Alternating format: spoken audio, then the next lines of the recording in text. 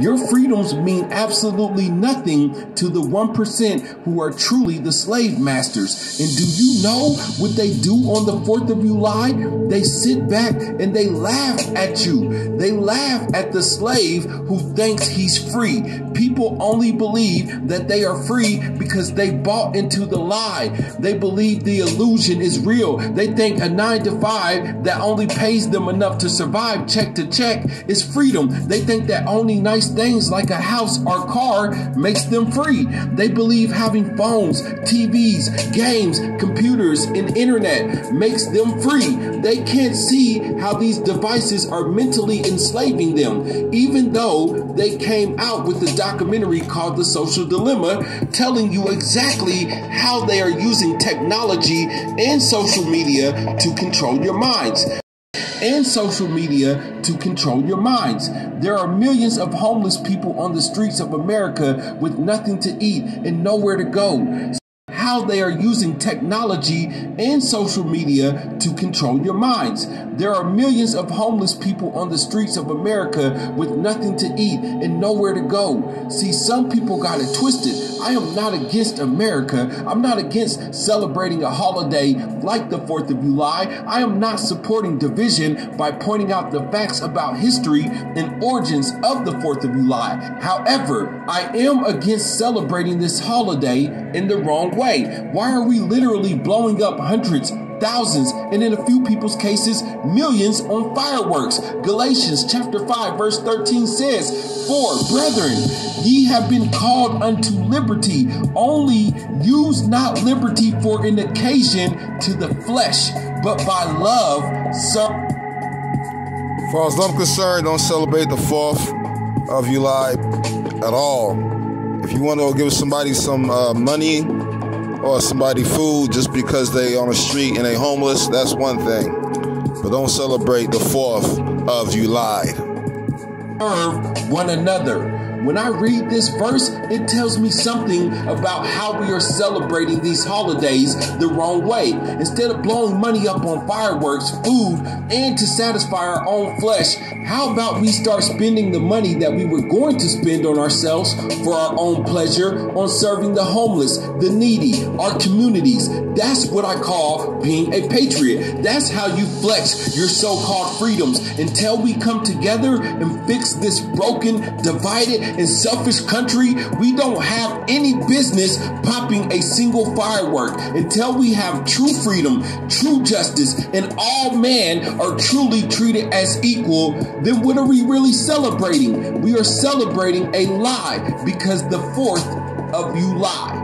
I decided to release this video today because this was the day, July 5th, that Frederick Douglass gave his famous 4th of July speech. And when I hear the words of Frederick Douglass, I understand his words don't just apply to Black American slaves. His words apply to all of us today, the white, Black, and brown people of this nation, because truthfully, we are all modern day slaves. Fellow citizens, pardon me, and allow me to ask, why am I called upon to speak here today? What have I, or those I represent, to do with your national independence?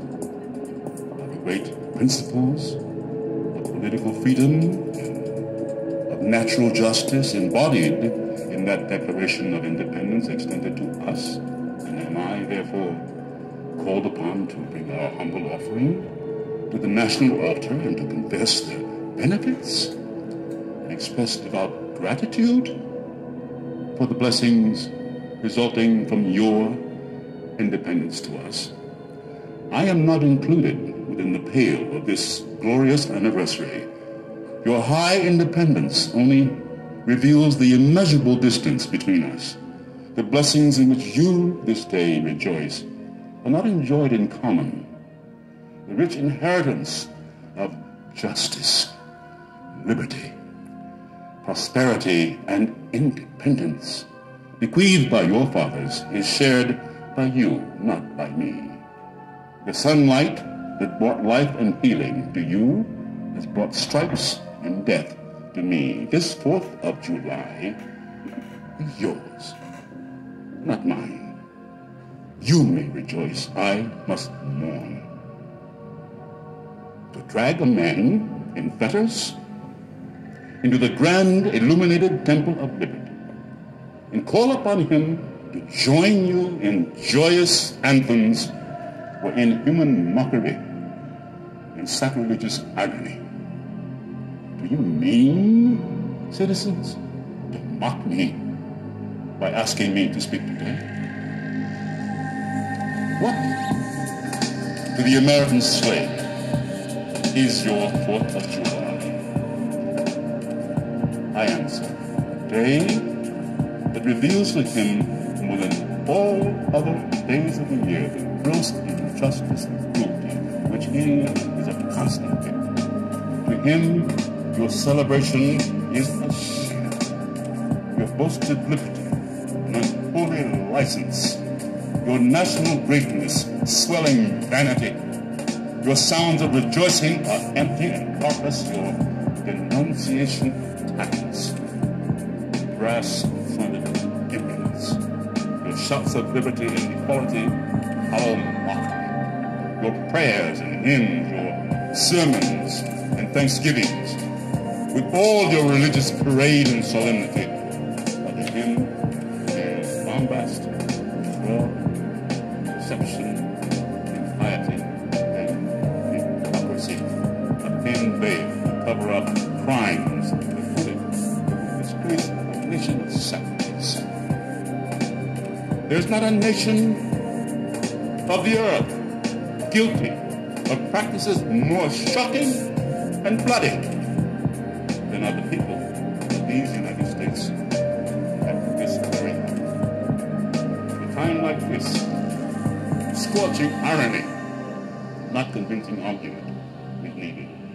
Oh, had I the ability and could reach the nation's ear, I would today pour forth a stream, a fiery stream of biting ridicule, blasting reproach, withering sarcasm, and stern rebuke. For it is not light that is needed, but fire. It is not the gentle shower, but thunder. We need the storm, the whirlwind, the earthquake.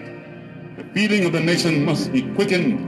Rebuke and ridicule, blasting reproach, withering sarcasm, and stern rebuke. For it is not light that is needed, but fire. It is not the gentle shower, but thunder. We need the storm, the whirlwind, the gentle shower, but thunder. We need the storm, the whirlwind, the earthquake. The feeling of the nation must be quickened. The conscience of the nation must be roused.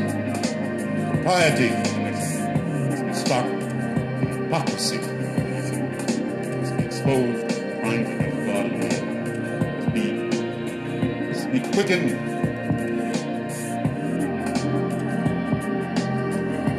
The nation must be roused. The propriety of the nation must be startled. The hypocrisy of the nation must be exposed. Crimes more shocking and bloody than are the people of these United States at this very hour. At a time like this, scorching irony, not convincing argument, is needed. Oh, had I the ability and could reach the nation's ear, I would today pour forth a stream, a fiery stream of biting ridicule, blasting reproach, withering sarcasm, and stern rebuke. For it is not light that is needed, but fire. It is not the gentle shower, but thunder. We need the storm, the whirlwind, the earthquake. The feeling of the nation must be quickened. The conscience of the nation must be roused. The propriety of the nation must be startled.